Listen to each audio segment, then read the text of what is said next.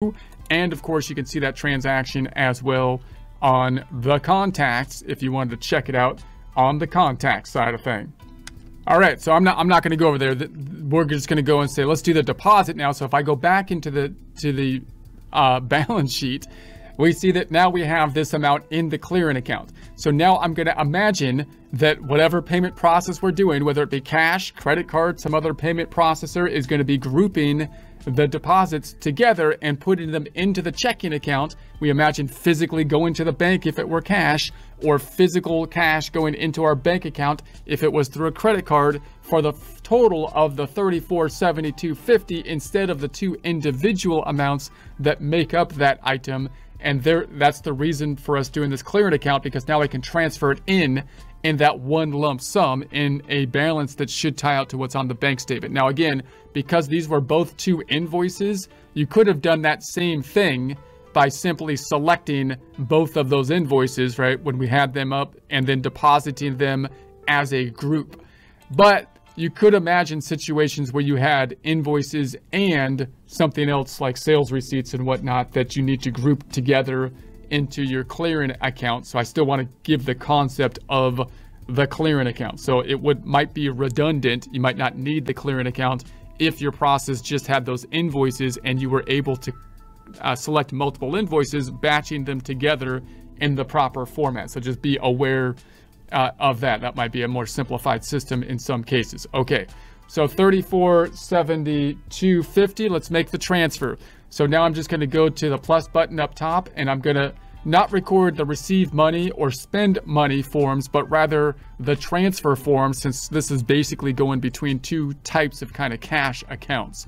So it's going to be coming from the cash clearing account and going into the checking account. And we're going to say that this is going to be for Jan 25, right?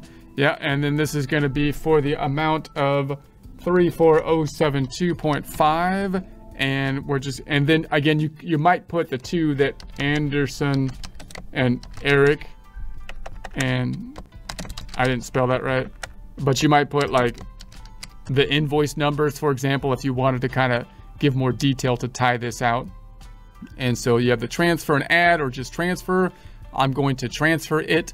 And so there we have it. If I go to the tab to the right, then I should be able to update and say, okay, now the checking account has been increased. The clearing account is gone because it's back down to zero. That's what clearing accounts do. They go up and then they go back down. It's not a temporary account, by the way, which are the income statement accounts, which clear out automatically by the system at year end. In the closing process, this is a clearing account that clears out periodically, usually a much shorter time frame than monthly or yearly, to zero when the job that they were set up to do is done. Okay, so if we go down here, we can see the transfer. So now it's in here as one lump sum instead of as two separate amounts, which is beneficial, which is necessary if it's going to show up on the bank statement in that one lump sum, so that you can easily tie it out. The bank reconciliation should be easy if your accounting system is set up right. I shouldn't have to go into the bank reconciliation when I tie out what's on the bank statement on the bank side to what's in our books. I shouldn't have to be adding stuff together in our books to tie out to what's on the bank statement.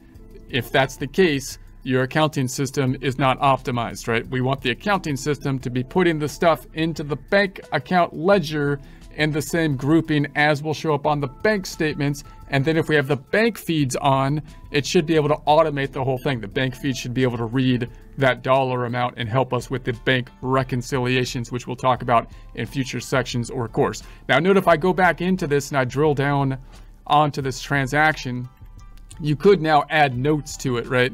So you could show the history of the transaction down here, and you might want to add a note. So now you have the capacity to add a note to it. You might want to put a reference of the account numbers that were added or something like that if you wanted more detail down there. All right, so let's go back and open up a trial balance and see where we stand on the trusty TB, not tuberculosis, trial balance. So we're going to go to the accounting drop down and reports. I would like to make a report trial balance. if you type it in, if you could spell correctly, you don't need to spell the whole word, just like the first 3 letters, and you can get it done. But that's often above my capacities. But I got it this time. We're going to say this is 2023, and boom, update it. So this is where we stand. So if your numbers tie out, great. If they don't, what did we change? Well, this time we just changed basically the checking account, and the clearing account should be gone because we have adjusted out of the clearing account. So it's, if you were in balance last time or tying out to our numbers last time, then you would think that this would be the account that would be off this time. And if it is, maybe change your date range, including a larger date range, and see if it changes because of a date issue. And if it's a date issue, drill down on the number, get down to the source transaction, and adjust the date.